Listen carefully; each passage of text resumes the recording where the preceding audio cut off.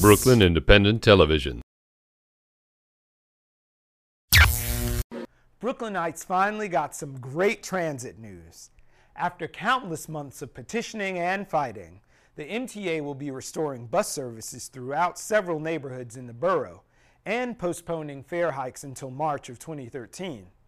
And perhaps most exciting is news that the Brooklyn local is staying on track. Melissa Rose Cooper has more. G-Train commuters are breathing a sigh of relief after the MTA announced the temporary extension to its route will be permanent. So they're keeping it here. You don't have to worry about that. How does that make you feel? Good. Relieved. I feel much relieved. I'm really happy about that. The MTA added 5 stops to the G line in 2009 because of a $257.5 million renovation project at the Smith 9th Street station.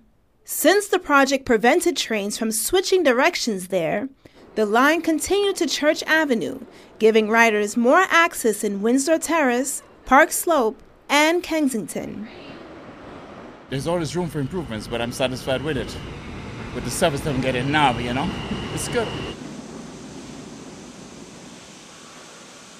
As the end of the renovations drew closer, there were talks of discontinuing the extension.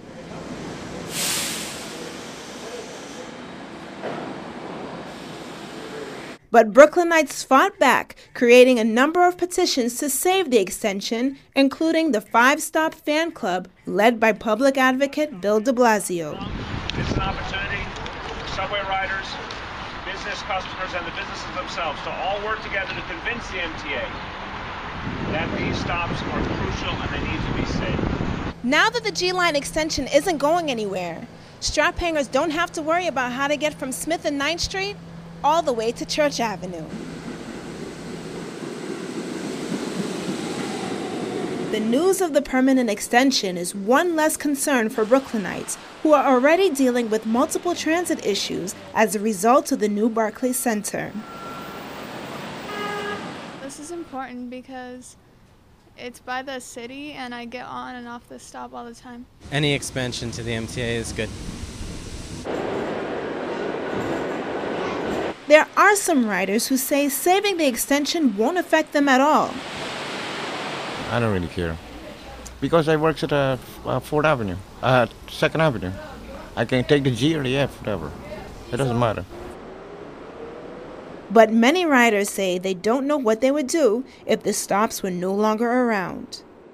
It'd be rough because my girlfriend lives here, so I would have to take the R, and the R is really slow, so be very inconvenient, so it's good. I'd be really upset because I take it every day. So I think it's really great that it stops here at 4th Avenue. I get off right here, I go to work, I can get back on it, I get off at Clinton, Washington. So it works really well for me. For Brooklyn Review, I'm Melissa Rose Cooper.